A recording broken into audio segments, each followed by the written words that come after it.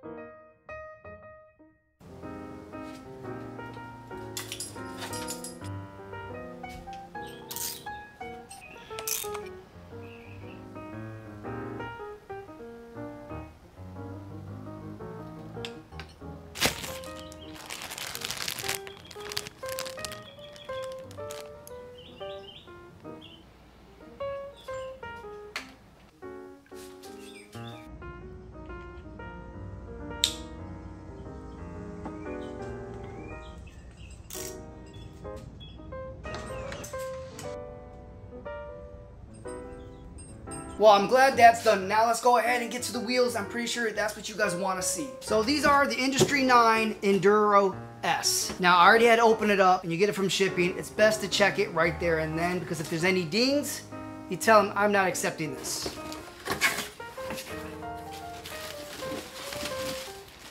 This is what's the front wheel. I don't know if you guys can see that. Let's go ahead and get the rear one out. And these also have ceramic bearings. So you're gonna get wheels, might as well get ceramic bearings in them. And the engagement on here is 690 points. Oh. Yes. Let's go ahead and give it a spin.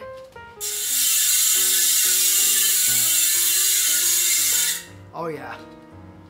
Oh, that was really smooth actually.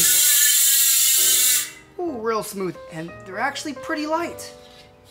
Pretty dang light. I love the graphics on them. So, I can tell you right now, just by holding the front wheel and me going to the Bond Trigger front wheel, this is heavier. When I do this, I feel like the weight is the hub. When I go to the Bond Trigger one, when I go like this, I feel like it's more of the rim. That's where the weight's at. Yeah, the weight is not in the rim itself. It's more like it's in the hub. So on your Line Comp 30, which are your Bond Trigger wheels, to me it's more important is the inner. Now the inner is 29 millimeters on your inner. Now on your Enduro S, it is 30.5 millimeters, so just a little wider. So now this is the rear of your Line Comp 30, which is your Bond Trigger wheel. It has a rapid fire, which is 108 points of engagement. I'm not 100% sure, so this is what it sounds like.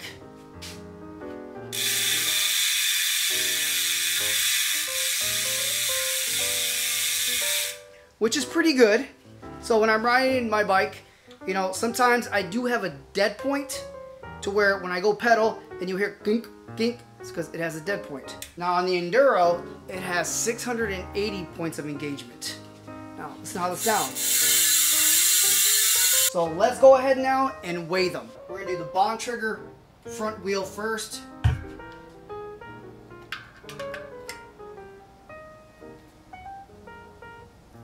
$990 grams. Let's go ahead and tear it just to make sure.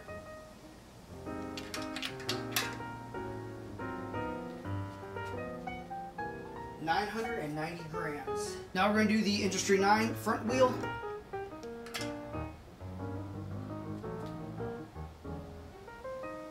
$880 grams. Let's do that again. Let's tear it just to make sure.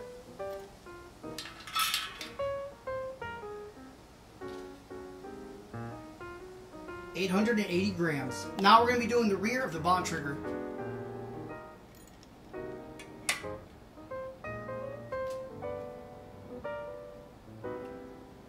1,110 grams. Let's go ahead and tare it just to make sure that's what it is.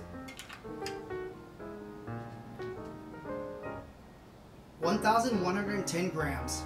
Now let's go ahead and do the Industry 9 rear wheel.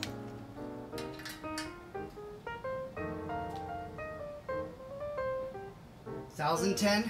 Let's go ahead and make sure that's what it is again. Oh no, that didn't go good. Tear.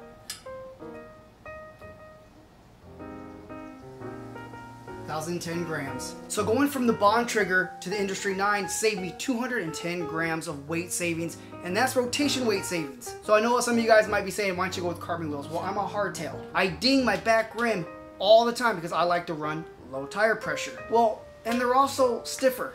I'd rather have a little more compliance, be a little softer. I'm a hardtail, my legs are on the suspension. So let's go ahead and get my rubber on here. All right, now we got the front wheel on. So this is where I interrupt the video. Something happened with the sound quality with that last clip you just seen. Had to cut it short.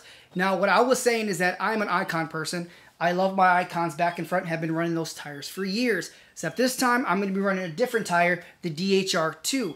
Now I'm not sure, I never rode that type of tire. I have rode the DHF in the front, but not the DHR2 in the back. So these are the Minion DHR2. I just got the regular Evo casing. If these tires don't work out, I'll go with the double down and might even install a cush core only in the rear. Also, there's a couple other things that I did. That video got corrupted. I stuck the SLX brake lever with the adjustment on the M60 100 brakes with a couple of titanium bolts. On the regular brake lever, you have no adjustment here. So I just took the SLX one, well, bought the levers and installed it on here. Also, what I've done, I have got rid of the resin pads and stuck metal pads in there with the fins. Also drilled and tapped so I could throw a 4mm retaining screw into there. But we're gonna see how these M61 brake holds up. If they don't hold up that much, then I'm gonna go ahead and swap them out with the XT set. All right, that's all I had to show you guys. Let's get back to the video.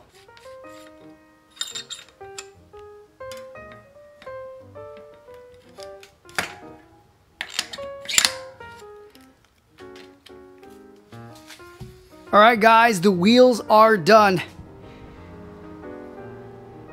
They look good. They look real good. Can't wait to get out there and ride. Let's check the back. Industry 9. I hope they ride as good as they look.